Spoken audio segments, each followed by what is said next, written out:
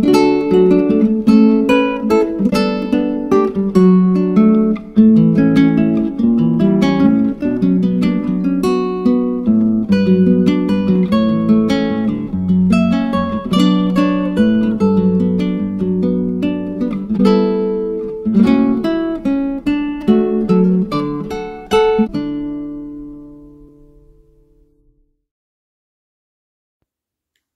morning, friends.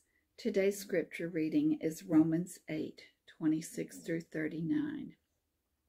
Likewise, the Spirit helps us in our weakness, for we do not know how to pray as we ought, but that very Spirit intercedes with sighs too deep for words.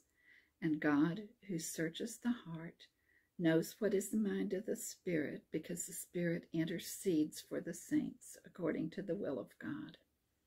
We know that all things work together for good for those who love God, who are called according to his purpose. For those whom he foreknew, he also predestined to be conformed to the image of his Son, in order that he might be the firstborn within a large family. And those whom he predestined, he also justified, and those whom he justified, he also glorified. What then are we to say about these things? If God is for us, who can be against us? He who did not withhold his own Son, but gave him up for all of us, will he not with him also give us everything else? Who will bring any charge against God's elect? It is God who justifies. Who is to condemn? It is Christ Jesus who died, yes, who was raised, who is at the right hand of God, who indeed intercedes for us. Who will separate us from the love of God? Will hardship or distress or persecution or famine or nakedness or peril or sword? As it is written, for your sake we are being killed all day long. We are counted as sheep to be slaughtered. No, in all these things we are more than conquerors through him who loved us. For I am convinced that neither death, nor life, nor angels, nor rulers, nor things present, nor things to come, nor powers, nor height, nor depth, nor anything else in all creation will be able to separate us from the love of God in Christ Jesus our Lord. This is the word of God for the people of God. Thanks be to God. Amen.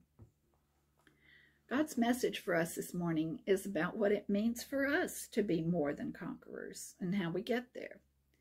Obviously, we know what it means for soldiers to be conquerors in battle. And those of us who've never served in the armed forces have a sense of what conquering or winning means in other types of competition, like athletic events.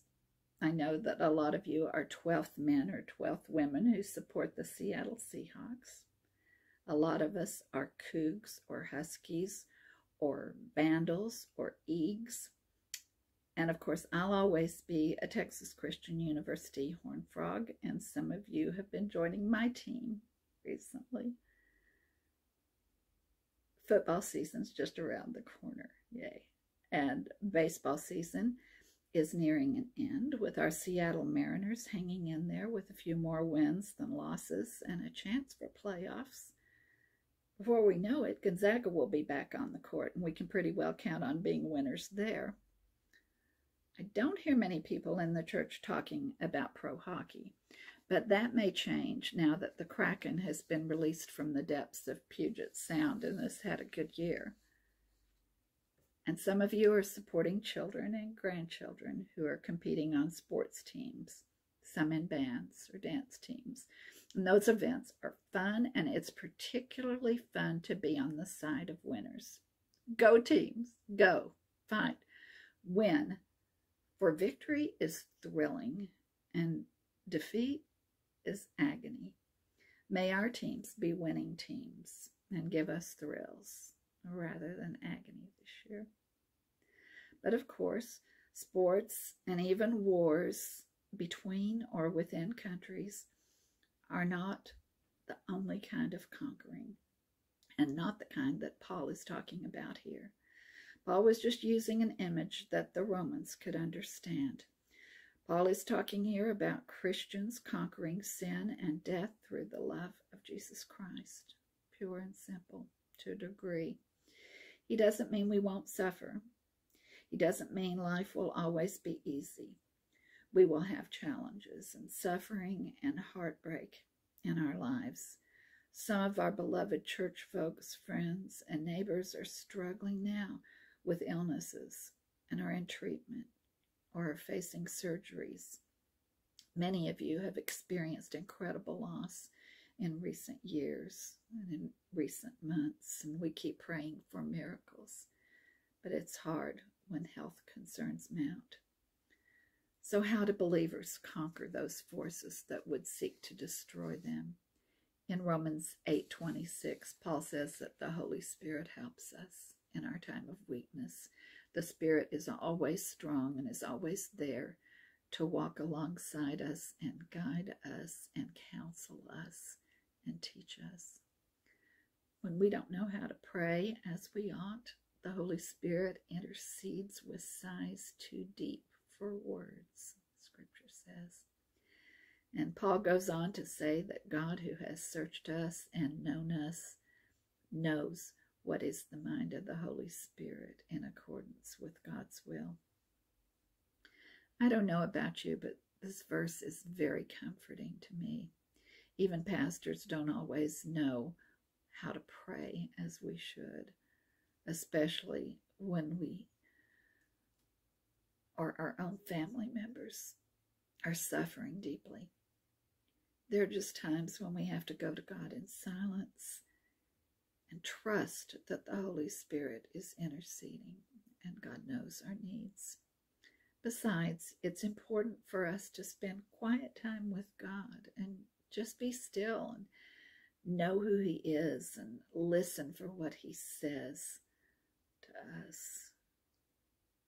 As the summer gets hotter and drier and windier, our soil and our plants thirst for rainfall. And likewise, when we go through the hard times, the wilderness journeys of our lives and the dark nights of our soul, we need God. Psalm 42:1 says, "As the deer pants for streams of water, so my soul pants for you, my God." Sometimes words are not enough. Sometimes we have no words at all. That's when the Holy Spirit takes over with those sighs that are too deep for words.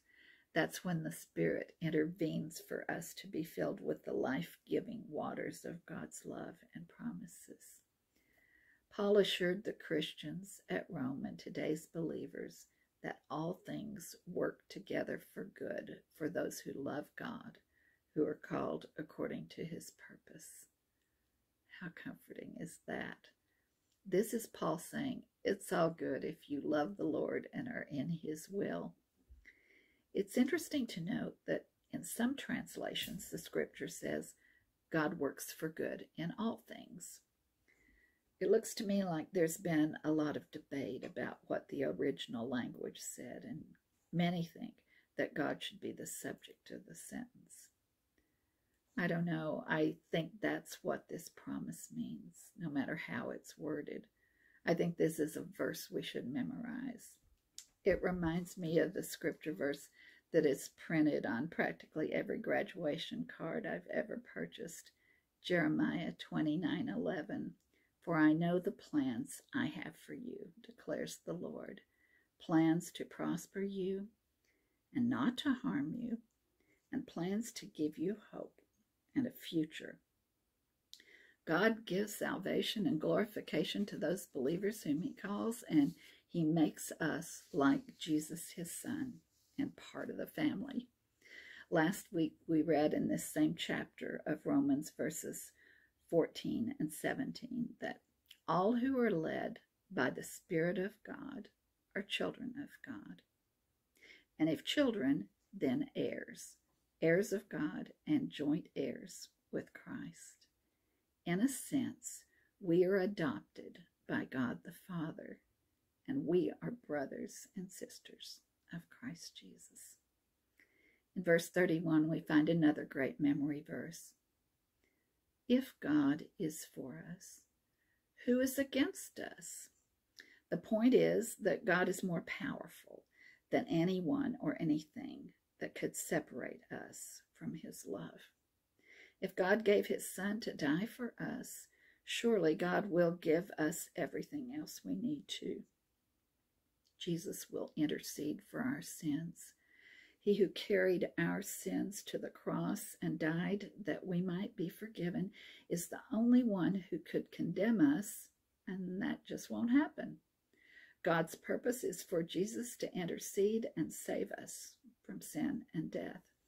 And there's no way we can be separated from the love of Christ. No way, no matter what. There are more memory verses in 35 and 37 through 39. Eat your hearts out. Hardship, distress, persecution, famine, nakedness, peril, and sword. Paul adds that neither death, nor life, nor angels, nor rulers, nor things present, nor things to come, nor powers, nor height, nor depth, nor anything else in all creation. We could add a few of our own, like COVID-19, cancer, MS, forest fires, grass fires, windstorms, earthquakes, floods, heartbreak, the death of loved ones. None of these things, none of these sorrows can separate us from Christ's love, because in all these horrendous things, we are more than conquerors through him who loved us. We come out winners no matter what, because of God's grace and pardon and gift of everlasting life. Paul says we aren't just winners. We are more than winners, because in our God-given victory in Jesus, we are blessed beyond measure. We learn from our trials and hardships, and our tragedies are turned to the joy of God's design.